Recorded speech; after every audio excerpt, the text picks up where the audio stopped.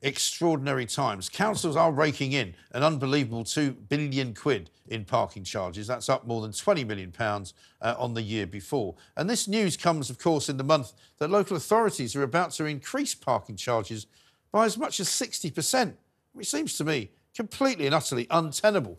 If you live in any part of this country, you'll know that you're now paying for something that used to be free. Joining me now is former Top Gear presenter, Mr. Steve Berry. Steve, welcome back to the Independent Republic of Mike Graham. How are you doing? Not so bad, Mike. I think I've just realised why that thing that you press in the middle of the steering wheel is called a horn. It's because we are cash cows. Yes. I'm surprised they don't make a mooing sound. We pay the duty on fuel at source when we buy it before we use it. Yeah. We pay the road tax before we use it. And we pay to park before we do it. Think of any other way that these councils have got of raising money. There's no other way like that. Right. Where you get all the money up front and you get it instantly and you get it every single day. And yet, if you go to any town centres around my part of the world, if you go to those big old industrial, post-industrial towns like Bolton and Stockport and Bury and Rochdale and Oldham, the town centres are dead. There's tumbleweed blowing down Bradshire Gate in Bolton. And if they want folks to come into the town, the last thing they need to do is be putting the parking charges up yet again. Yes. 60% in one go. Because people have just stopped coming. That's it. They've stopped coming anyway because it's only charity shops and pound shops around our way. And now they're going to be even less inclined to visit a town centre. Yeah, but that's exactly the point. One of the reasons that there's only charity shops and betting shops and all that sort of thing is because the rates that the councils are charging people to have a shop in the town centre have become so ridiculous, and the fact that nobody can park means that there's no customers. It's not worth doing it. Because I was looking at some of the comments today that people were making, because I talk about this a lot, as you know, and people were telling me that there's a Trafford Centre there where it doesn't cost you anything to park, so people will go and park there, go and do all their shopping there. And I saw somebody who said, you know, why would I want to pay £5 to go and park to pick up a few vegetables and some bags of tea? You know, people just won't do it. Exactly. So all this talk about revitalising town centres and repurposing these rows and rows of empty shops all boarded up and covered in graffiti is nonsense. Never mind putting the parking charges up. Take them away completely. Offer people free parking. Yeah. That's what the commercial sector does.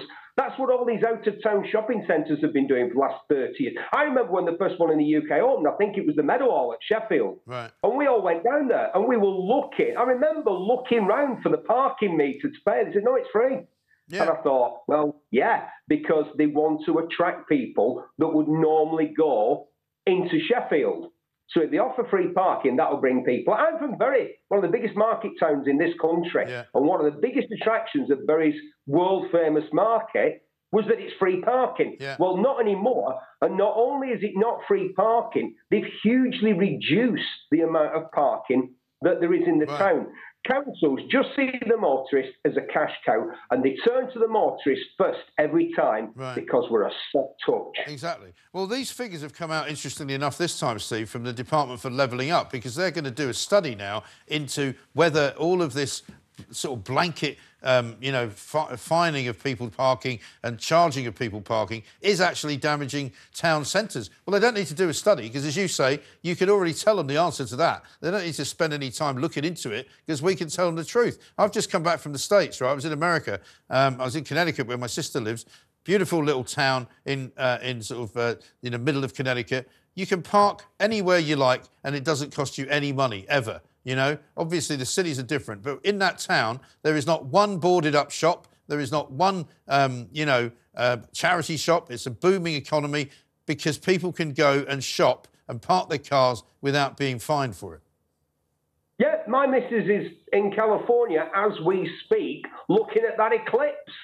And, where she is, about just outside Los Angeles, and I'm sure throughout California and particularly North America, there are all sorts of rules about people operating businesses and the amount of parking spaces that they're obliged to offer to their customers. Not in Manchester. Come to Manchester, Mike. we're putting up a forest of skyscrapers and expecting to fill them up with young, thrusting 20-something couples, but no room for the cars. No. No Well, room they do. for No, that. they've been doing that. They've been doing that down here for ages. They were putting up, you know, oh yeah, we need new blocks of flats, but the blocks of flats don't come with any parking space at all. And so if you have got a car, you've got to take your chances. Where I live, in my street in London, when I moved in there sort of 10 years ago or so, street parking was free. Now you've got to pay to get a residential permit to park there. Do you know what, Mike? I was going into the city as well today and looking, and I don't know if the rest of the country knows this, and I hate to go on about it, but I'm going to because it's my experience. Manchester's undergoing at the moment an unprecedented building boom. There isn't another city in all of Europe that is putting up as many skyscrapers as Manchester. And yet the road that I was driving me on took me back 10 years to a rally that I did in the Sahara Desert. And I had to go on something called the Spanish Road in Mauritania. Now, this road in Mauritania had an excuse. It had been heavily mined.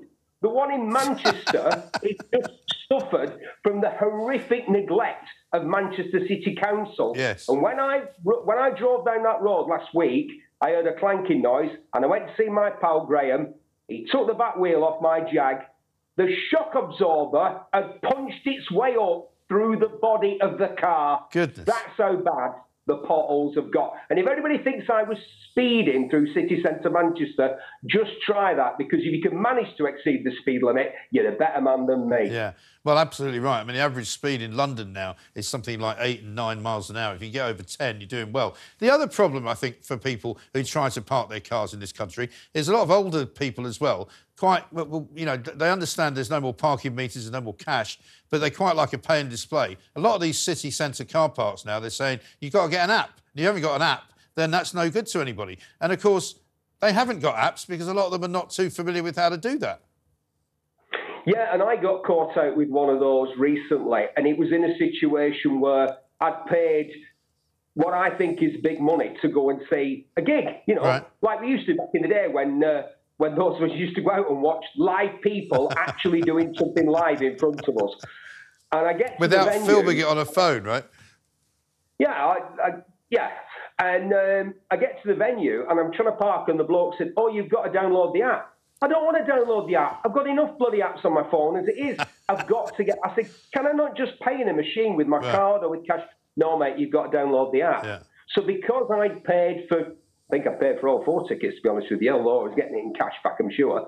Because I'd paid and everybody else is there, you're in that situation you find yourself a lot of the time now. They've got you over a barrel. Yeah. There was nothing I could do. I had to download the app and I had to go through, fill it all in, and then guess what? I'm now getting bombarded with daily emails from that company. Oh, man. Yeah. But you know it's going to happen, don't you? You do. It's an absolute nightmare. Listen, Steve, good to see you. Good to see you. I've got to go off, go and have a lie down, calm yourself down.